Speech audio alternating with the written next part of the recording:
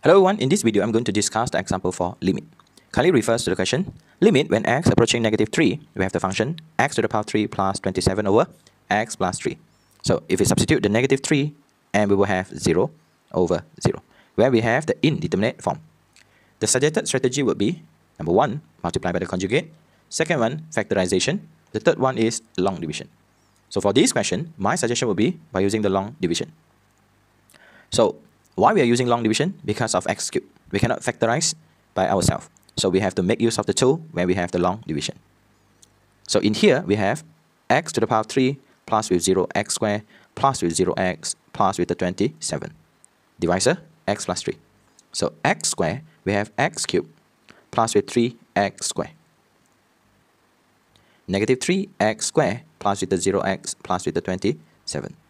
Minus the 3x. So we have negative 3x squared minus 9x.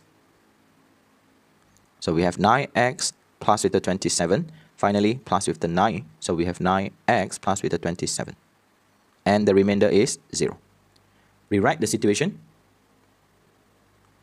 We have limit when x approaching negative 3. Then we have the situation in here, x squared minus 3x plus with the 9 as a qx. Multiply with the divisor, we have x plus 3. Over x plus 3. Notice that we have the common terms, so we can simplify and rewrite the situation limit when x approaching negative 3. We have x squared minus 3x plus with the 9. If we substitute the value, we have negative 3 squared, which is equals to 9 plus with the 9 plus with the 9. So limit when x approaching negative 3 for the function x to the power 3 plus 27 over x plus 3. The value of y will be approaching 27.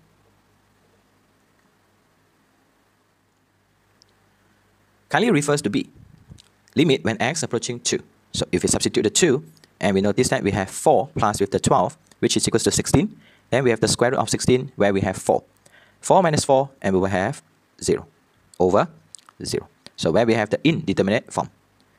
The suggested situation would be multiply by the conjugate, factorization, and long division. So for this case, my suggestion would be limit when x approaching 2.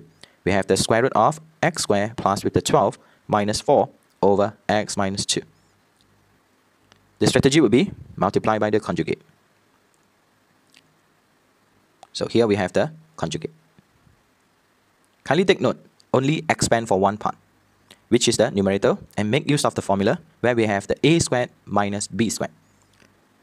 Limit when x approaching 2. So if we square the x squared plus with the 12, then we have x squared plus with the 12 minus we have 4 squared, which is equals to 16, over we have x minus 2 multiply with square root x squared plus with the 12 plus with the 4. Simplify the situation, and we have limit when x approaching 2. So x squared minus 4 over we have x minus 2 multiply with the square root x squared plus with the 12 plus with the 4. So if we substitute the situation 2 again, so if we substitute the 2 again in here, we will obtain another IDF. So repeat the process. What we have to do is to multiply by conjugate, factorization, or long division. So for this case, my suggestion would be factorization. So limit when x approaching 2. We have x minus 2, x plus 2, over we have x minus 2 multiply with the square root of x squared plus with the 12 plus with the 4. Notice that we have the common terms. So rewrite the situation. Limit when x approaching 2, we have x plus 2 over we have square root of x squared plus with the 12 plus with the 4. If we substitute the value 2, and we will have 4 over, substitute 2, we have 16, square root of 16, then we have 4 plus with the 4, 8. So finally, limit when x approaching 2 for the function, square root of x squared plus with the 12 minus 4 over x minus 2, the value of y will be approaching 1 over 2. If you are new here, kindly consider subscribing to this channel and share this video to your friend. Thank you so much for watching this video. Bye.